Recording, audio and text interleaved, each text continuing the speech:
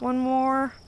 Life can be really beautiful. Perfect. Even if every frame isn't quite perfect. No, you'll come here, actually. Lasamoa is a photographer who loves capturing happy moments because they remind her of how far she's come from her worst. So on July 20th, 2012, my fiancé, AJ, and I went to the Dark Knight Rises movie in Aurora, Colorado at the Century 16 Theater. 10 years ago, Lasamoa and AJ Boik were sitting near the front of the movie theater when a shooter came in. The emergency exit door opened up and I could see this like black silhouette of a guy. And AJ grabbed my hand and was like, we need to leave.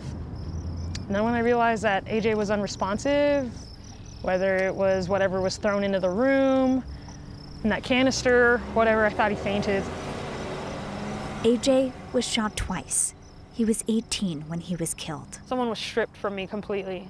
And I didn't even get to say bye. I think that's what's kind of hard too, is like I didn't get to say goodbye, you know?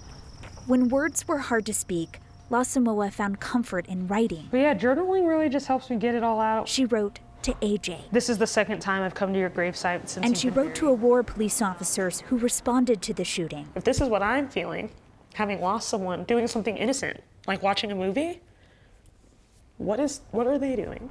Where are they at? Are they okay?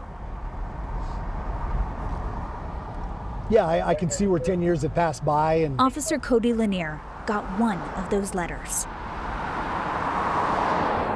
Cody was Lasamoa's former school resource officer at Gateway High. She saw him the night of the shooting, helping families find loved ones. I told him to help me find AJ because I was desperate. I had this person in front of me approaching me, where is my boyfriend? And he was like running through name after name. Learned he was not on any of the hospital lists. And he couldn't find his name on any of the lists. It felt almost like I had failed her in a way.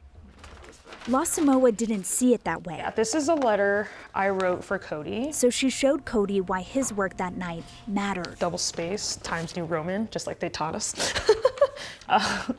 Officer Cody Lanier. I know I wrote a letter to the Aurora Police Department as a unit a couple months ago, but I wanted to write one specifically for you. I don't think I made it through 3 sentences in that thing, and I'm tearing up. I appreciate all of the work you put forth on July 20th. We lived a traumatic experience that no one person, regardless of their age, should have to deal with. Her note included a photo. Taken either by the Aurora Sentinel or Denver Post. When Cody saw it, he knew it was taken right after he told AJ's mom her son probably didn't survive. I didn't know that when I found this photo. I'm just like, oh yeah, that's Cody, I remember him. Yeah, he was at the high school. I remember standing in the doorway of my car and just looking. I think that's the moral of the story. Like, not every photo's pretty, you know? Like, not every photo means a good thing. Even with the bad came something good. That night sparked a new friendship. And she kind of let me see the side of things that really had not thought about before. Oh, he helped me see like a guiding light almost. It was kind of like ground yourself and move forward. But she allowed me to kind of look at life in a way like, you get one time through, one time. Their connection helped them heal. Perfect, right there. As Lasamoa continued to lean on photography. Photography was my way of like grounding myself and remembering things. Mental health stuff is huge, right? This helps me mental health-wise too. Cody picked up weights to work through his trauma. And as the years went by, beautiful, the friends relied on each other more and became stronger together. I think Law kind of filled this gap. He was just always like the buddy, my best friend. Pretty sure there's not a thing I want to do where she's not involved. And then I'm like, uh-oh, I think he's a lot more than my best friend. This is a photo of Cody and I at Lake Como, our most recent trip to Montana. I think it just happened so naturally that I don't even think anything more of it. Of all the photos she's taken, her favorite ones are of her new family. So this is Cody. This is my stepdaughter Ashlyn, my stepdaughter Michaela, and myself.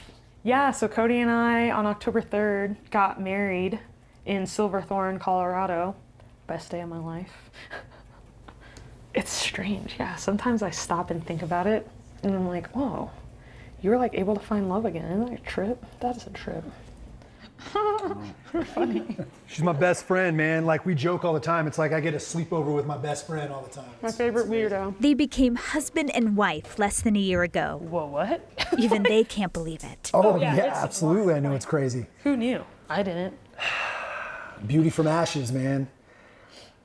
Yeah, it's just, like I said, I don't know what I would do without her. Look how clear it is, man. The family Lasamoa and Cody have created shows how far they've come. Totally a crazy journey. I've been through this. I've been through that. And life is still happening. They know their life hasn't been picture perfect. Oh, okay, hold on. We got one more. But it led them to moments like this. There's a few. Boom. 5 skips. I'm good for 3. Lasamoa and Cody have now been to a dozen movies together. They always sit in the same spot, very back row, far right corner.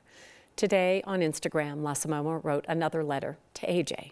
Part of it read, "I don't know if you had any intentions of leading him to me, but I really appreciate you sending him to me if you did."